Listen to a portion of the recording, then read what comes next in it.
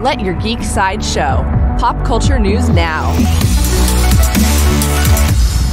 Hey, this is Susan, and here are your daily geek headlines.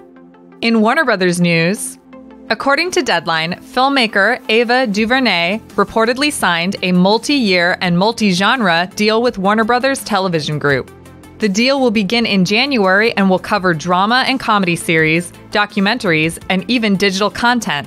This move will not affect DuVernay's plans to direct New Gods for Warner Brothers and DC.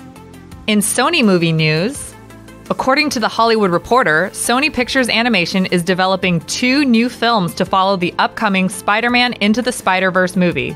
The first of these will be a sequel to Spider-Verse, while the second is an all-female spin-off potentially starring characters like Spider-Gwen, Spider-Woman, and Silk. Spider-Man Into the Spider-Verse opens in theaters on December 14th. In upcoming movie news, Empire Magazine has released new images from the upcoming Alita Battle Angel film, showing off 2 of the cyborg villains. The stills show actors Ed Skrein and Jackie Earle Haley as a few of the dangerous cyborgs that Alita will square off against in the film. Alita Battle Angel opens in theaters on February 14th, 2019. In Netflix news, see you, Space Cowboy. Netflix has announced that it's currently developing a live-action Cowboy Bebop series.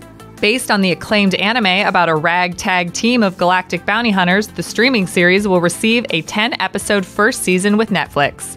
Cowboy Bebop is being co-produced with Tomorrow Studios, who are also currently producing a live-action One Piece adaptation. This has been your Daily Geek Headlines Update. For even more ad-free pop culture news and content, visit geeksideshow.com.